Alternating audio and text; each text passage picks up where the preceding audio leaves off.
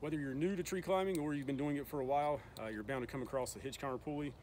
It's a very popular piece of equipment and designed specifically for this type of setup. So I think this is probably the best rope-on-rope setup that you can get for moving rope system. It's also really nice because if you progress to stationary rope system at some point, you can still utilize this with a rope wrench. So it's a good investment to make. But to set this up, you're going to need a climbing line with a hand splice or machine termination on the end of it. You don't want to run a knot because the knot can actually interfere with the prusik while you're climbing or ascending or something like that. So this is going to keep it streamlined and prevent it from interfering with the prusik. So the hitch counter pulley by DMM, 2 oval carabiners, as well as a prusik cord of your choice. So it can kind of look a little weird at first to set up, but it's actually fairly straightforward and simple to do. So that's what we're going to do right here, is just show you how to set this hitch counter pulley system up on your moving rope system.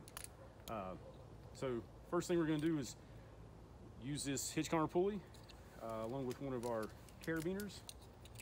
Okay, so we're going to put this on the rope. Okay, carabiner through the middle hole and then through our climbing line.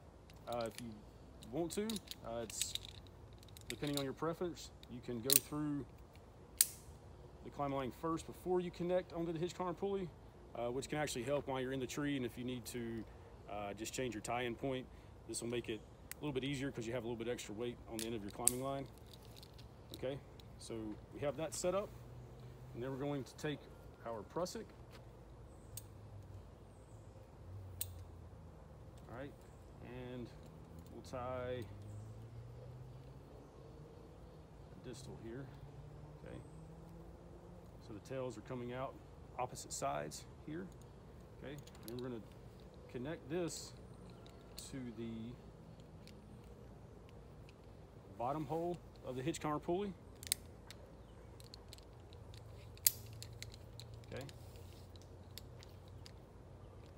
and so that's it. And then this would connect to our saddle. As you can see, it's very efficient. But you can also see right here, if we were to have a much larger connection here with a knot or something like that, you run the risk of it actually interfering with this. So it may start to bump the prusik down when you're not actually wanting it to do that. So something to be aware of. Another great thing about the hitch counter pulley is you can utilize the top hole. Okay, it does bring this part of the rope closer to your prusik, so do be aware of that. But it allows another connection point for a lanyard. Okay, so which is when you're work positioning, trying to find a safe and comfortable position to make a cut, this could be a good solution here. So again, this is the hitch counter pulley kit.